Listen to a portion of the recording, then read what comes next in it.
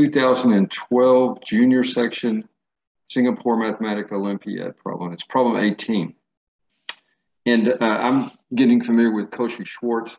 And when I first looked at this, I go, that does look like Cauchy Schwarz, but it took me at least an hour to figure this thing out. And these videos kind of betray the difficulty of what's really going on. I'll show you a nice clean answer here, but I thought about how Cauchy Schwarz could apply to this problem.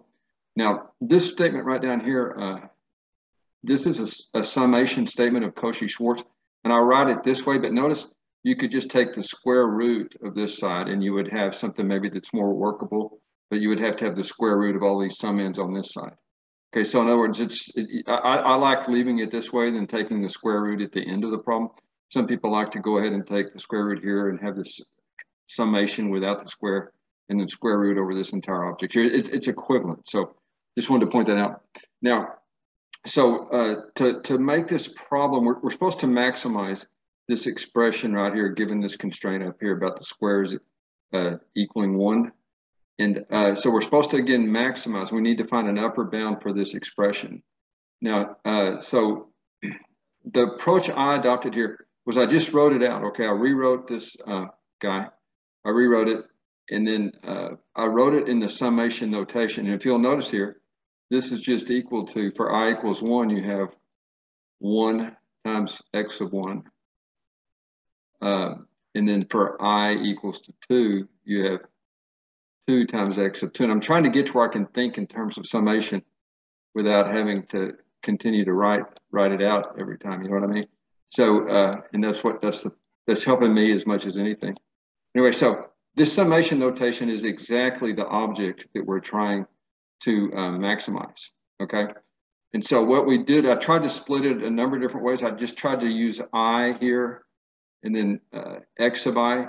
That didn't work out. That's sometimes called the one trick. But notice that this is kind of a clever way to do it that didn't occur to me for a long time. This piece right here, root I times root I, is just I, and so this object is inside of here. This guy is just equal to IXI, right?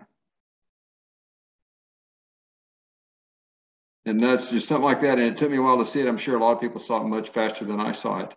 But that's exactly the thing that we're trying to maximize. And so the rest of it is just a handoff to Cauchy Schwarz right here.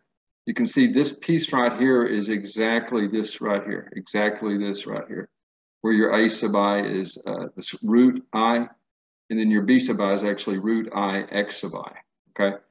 Now, so you just go on across here and you square these square roots, okay? And so that's just equal to 1, 2, 3, all the way up to 49. That's this piece right here.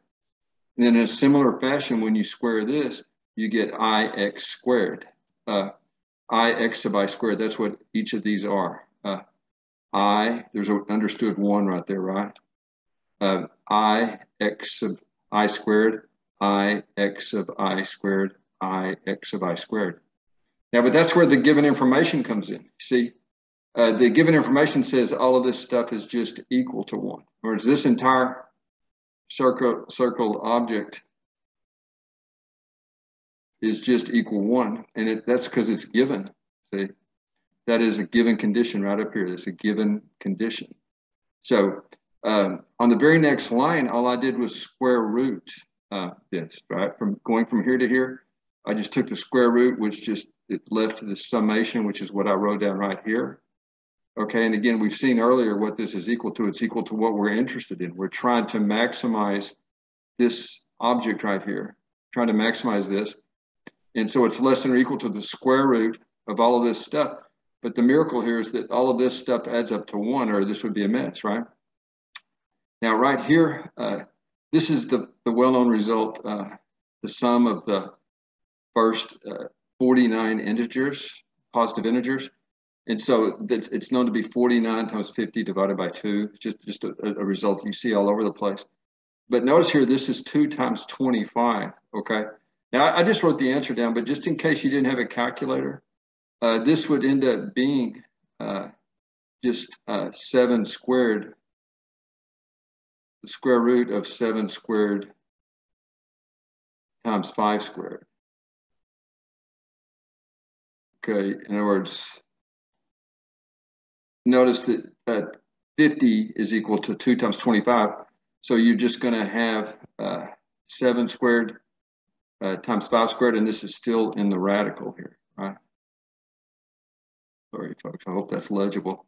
But again, so this is equal to 7 times 5, right? Just by properties of, the squaring function and the square root function are inverse functions. So 7 times 5 is a 35, you see, and that is it, ladies and gentlemen. Thought it was cool.